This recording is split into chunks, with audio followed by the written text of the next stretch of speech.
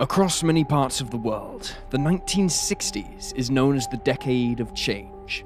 In the US, the civil rights movement and the assassination of Martin Luther King Jr. made waves across the country, while in the UK, teenagers grew up knowing they were free from conscription and able to actively enjoy their youth. Like many eras, its mysteries are often overshadowed by all the major milestones. In today's episode, we aim to shed light on two horrific, forgotten cases from the 1960s. But first, I'd like to thank Surfshark VPN for sponsoring today's episode. The internet is an immensely important tool for us at Cold Case Detective, where the majority of our research takes place. It provides us with access to news and information, a place to share all of our documents and data, and various streaming platforms to find valuable wisdom on the topics we are covering. The problem is, sometimes that critical documentary isn't available in the country we're located, and public Wi-Fi leaves us concerned about sharing files across easily accessible servers. Luckily, with Surfshark VPN, those concerns are completely solved. Surfshark VPN is an unparalleled virtual private network with unbelievably protective perks and easy-to-navigate security features meant to mask your online activity. All of your internet browsing, including where you're doing it from, is withheld via military-grade encryption to prevent people from snooping in. This allows you to share files safely, access your bank accounts, and feel confident wherever you are, even when using shared Wi-Fi. Surfshark VPN also allows you to change your location in real time to one of many servers found all over the globe. This means that if a certain film or documentary we need for research is unavailable in our country, we can simply travel to a different part of the world via Surfshark and access that media in a matter of seconds.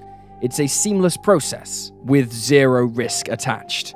Surfshark VPN also includes a no strings attached, no logs policy, meaning your data will never be collected or sold no matter what.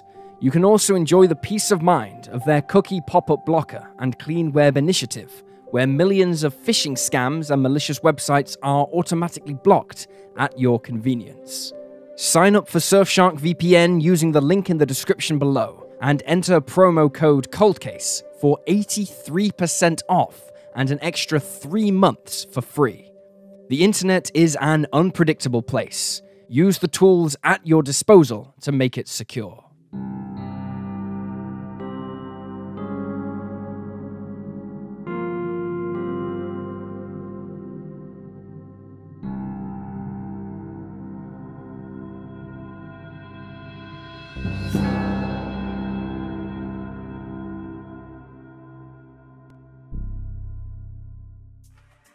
Daisy Zick. January 14th, 1963 was a bitterly cold day in Battle Creek, Michigan. With wind, snow, and freezing temperatures, it was the kind of weather that required multiple layers of clothing before one could comfortably face it. It is perhaps partly down to these severe weather conditions that a killer has escaped justice for almost 6 decades. Daisy Marie Zick was a 43-year-old mother and wife employed at the Kellogg's factory and residing in Battle Creek at the time of her death. On the morning of January 14th, she prepared her lunch, which she would take to work, and spoke on the phone with several people, including her husband and a friend. She prepared to go and meet another friend for coffee before starting work. However, Daisy's plans were interrupted. A neighbor looking out of their window at 10 o'clock that morning saw a man approach the Zick family porch. When the police were called to the home later that day, they'd discover all the evidence they needed to recount the 43-year-old's movements after 10 a.m. It is believed that Daisy knew her killer and let them into the house. In the kitchen, she confronted them, and she then attempted to use the phone, likely to dial emergency services. This was before 911 was implemented, so it wouldn't have been as easy as it would be today. However, Daisy's attacker cut the phone line with a sharp implement, likely the same weapon that was used to kill her, which was determined to be a spoilage knife used by the workers at the Kellogg factory. After the phone line was cut, Daisy fled to the master bedroom, where she was struck in the head and knocked unconscious for a brief period of time. During this window of calm, the killer took the belts from her dressing gown in the bathroom and tied up her hands. She then regained consciousness and struggled with the perpetrator, who stabbed her several times while she was on the bed. The 43-year-old managed to break loose and ran to the spare bedroom. Here, she was stabbed in the torso several more times and collapsed, pulling the hi-fi unit with her.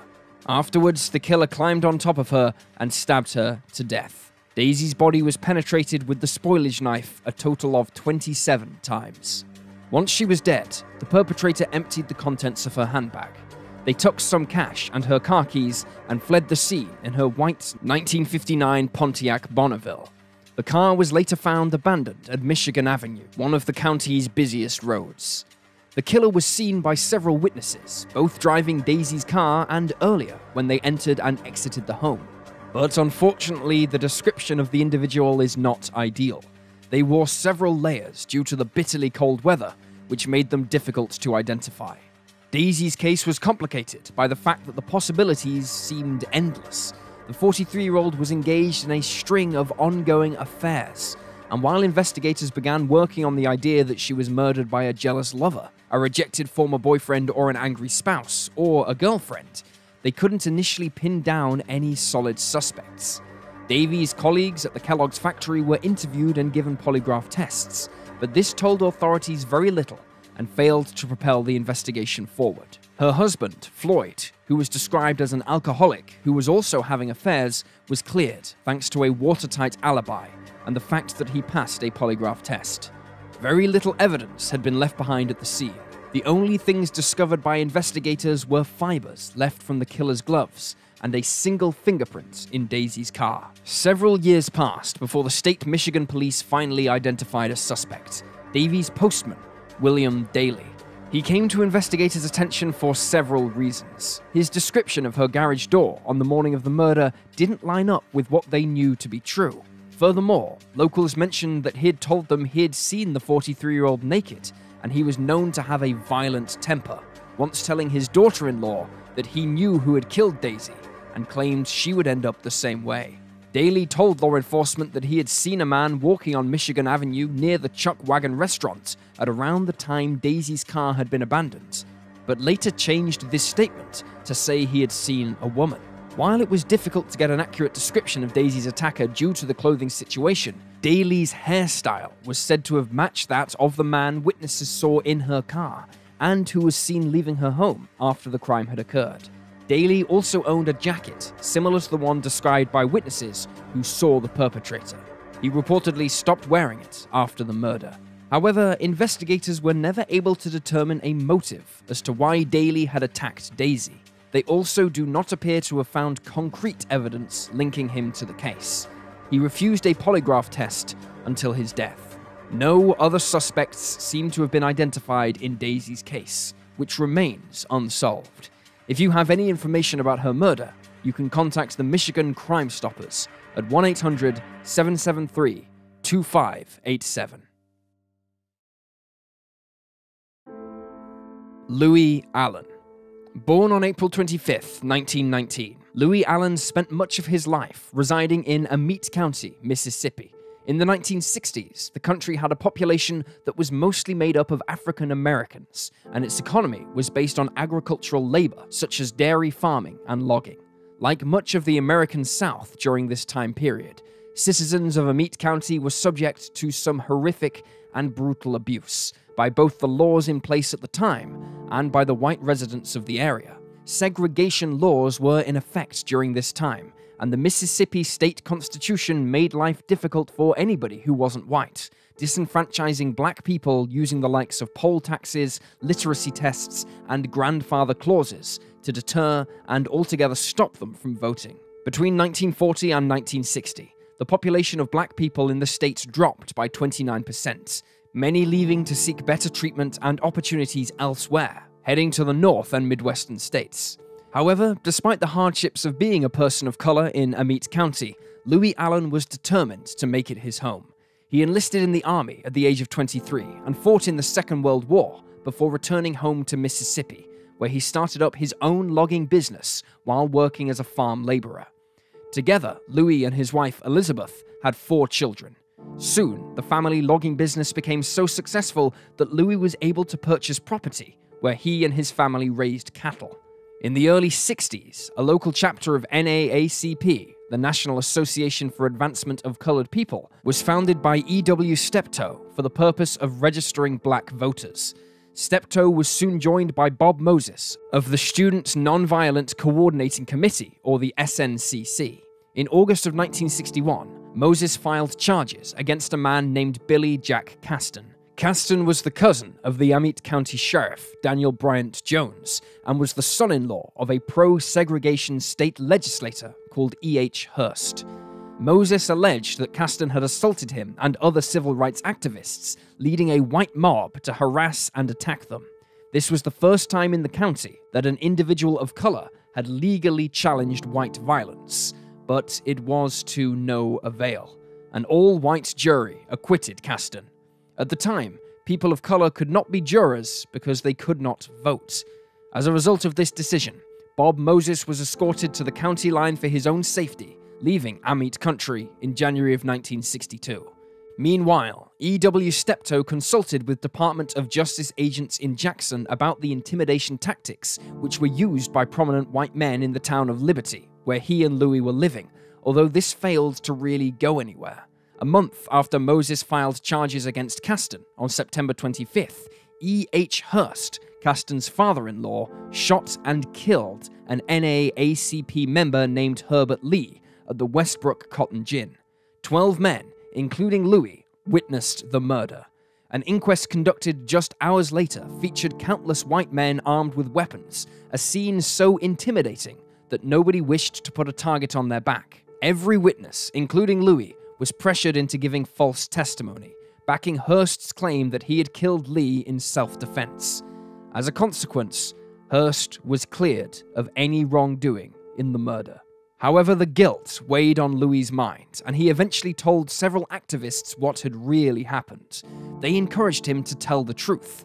Activist Julian Bond told Louis that he should report what he saw to the FBI, although he knew Louis could endanger his life by doing so.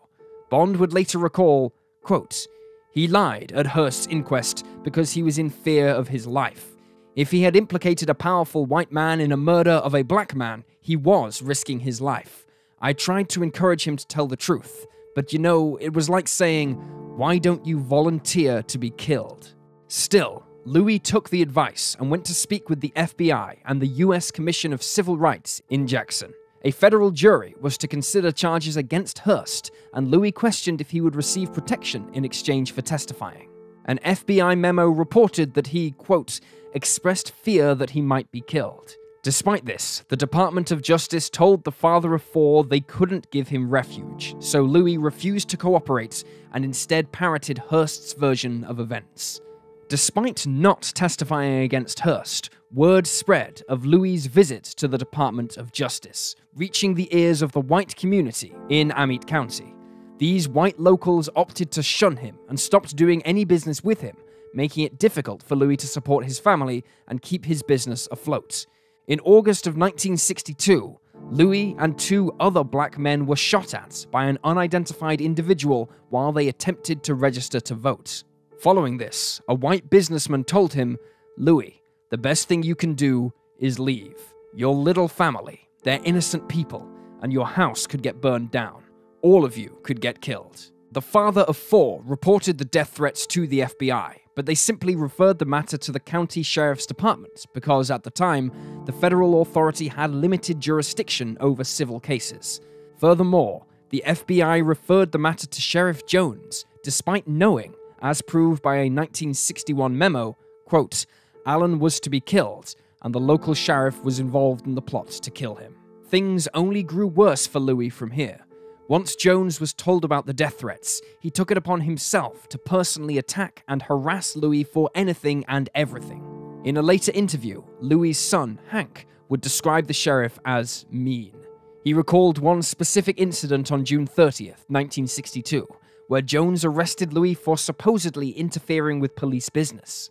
Hank told CBS News, and he had handcuffed him, told him he was under arrest, so Daddy asked for his hat. Told Daddy, "No, you can't go get your hat." Daddy said, "Well, my son is on the porch. Can he bring me my hat?" He drawed back, He took a flashlight and he struck my daddy and broke his jawbone. Following his arrest, Louis was held in county jail for several days and denied medical care for his jaw. After his release, the father of four filed an assault complaint with the FBI against Jones. He testified in front of an all-white jury that dismissed the case. In February of 1963, a black man named Leo McKnight, who'd worked with Louis and had twice tried to register to vote with him, died in a suspicious fire alongside his family. The black community believed he had been murdered. No charges were ever brought. In November that year, Louis was arrested by Jones again. This time, he alleged that the father of four had forged a check and had possession of a concealed weapon. Law enforcement officials threatened Louis with 3 to 5 years behind bars. After 3 weeks of detainment, the NAACP raised enough money to post his bail. Eventually, Louis decided he could no longer take the treatment he was being subjected to. He had remained in Liberty, Amite County for so long because he had been caring for his sick, elderly parents. But once his mother passed in January of 1964, he made the decision to leave for Milwaukee, Wisconsin, where his brother lived. However, Louis never made it. On the night of January 31st, the day before he was due to leave town, he was murdered on his property, ambushed at the cattle grid which bordered his land. His son, Hank, who was 17 at the time, found his father's body, partially underneath Louis' vehicle. Hank was interviewed about his father's death in 2011. He stated, quote, "Sheriff Daniel Jones told my mum that if Louis had just shut his mouth, that he wouldn't be laying there on the ground. He wouldn't be dead." Being the county sheriff, it was, of course, Jones who led the original investigation, which began on February 1st. The FBI also became involved after an individual at the Department of Justice contacted them to suggest Louis may have been slain because of his alleged participation in voter registration activities. However, a few months later, in May, the FBI closed their investigation as they were unable to establish whether or not Louis was involved in these kinds of activities. Jones arrived at the crime scene at 1:25 a.m. on February 1st, accompanied by the coroner, who determined Louis had been dead for around 2 hours. He had sustained 2 shotgun blasts to the head and had likely been killed where he was found. No autopsy was conducted on Louis' remains, and no evidence was collected from his body. Jones conducted a crime scene sweep alone, where he found no physical evidence. Over the next few months, no motive or suspects were ever identified. Jones told the FBI that his investigation was ongoing, but according to documentation, he did not conduct any further inquiries.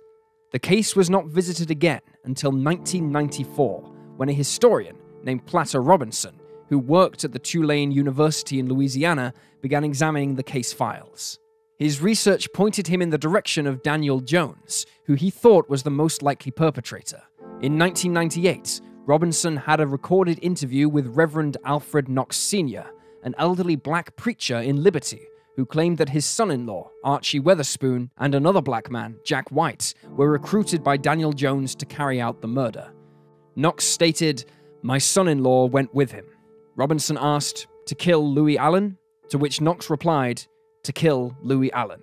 He didn't know where he was going till he got in the car, and he said, "Would you pull the trigger? Would you shoot him?" To which he replied, "No, I ain't gonna do it. That's what my son-in-law said. I ain't gonna shoot him. You come out here to kill him, you kill him." Jones, whose father was a high-ranking member of the KKK, and who was himself a long-suspected murderer of the Klan as well, was approached by Robinson for comment. Jones told the historian that he was 100% certain that the Klan was responsible for Louis' murder. He added that he had many things to be sorry for in his life, but denied being involved with the murder. When Robinson told him that the two men had implicated him in the crime, Jones replied simply by stating if there was evidence, he'd have been charged. To explain away the poor investigation he carried out after Louis' death, Jones said he did not order an autopsy, as the cause of death was obvious.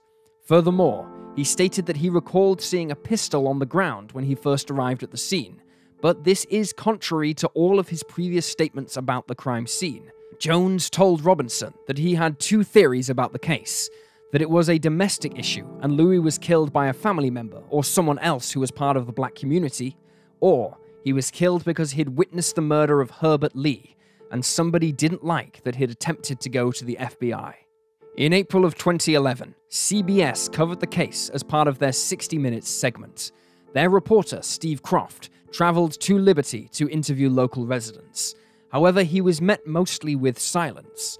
Croft had a brief interview with Jones at his property. The former sheriff denied killing Louis and invoked his Fifth Amendment rights when asked if he was involved with the KKK. Most of the individuals involved in this case are now dead. Reverend Knox died in 2006, and Archie Weatherspoon passed away 5 years earlier. Jack White is also now deceased.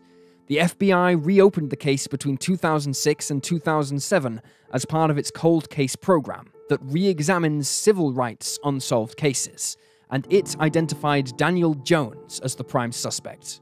However, they were never able to collect enough evidence to bring charges against Jones, who died in 2013. The case is still unsolved. If you have any information about Louis' case, you can submit a tip to the FBI using the website tips.fbi.gov. And there you have the facts. Please leave a comment down below with your own theories and speculations, and remember to like this video and subscribe to support the channel. Thank you for watching. Stay alert, stay safe, and I'll see you next time.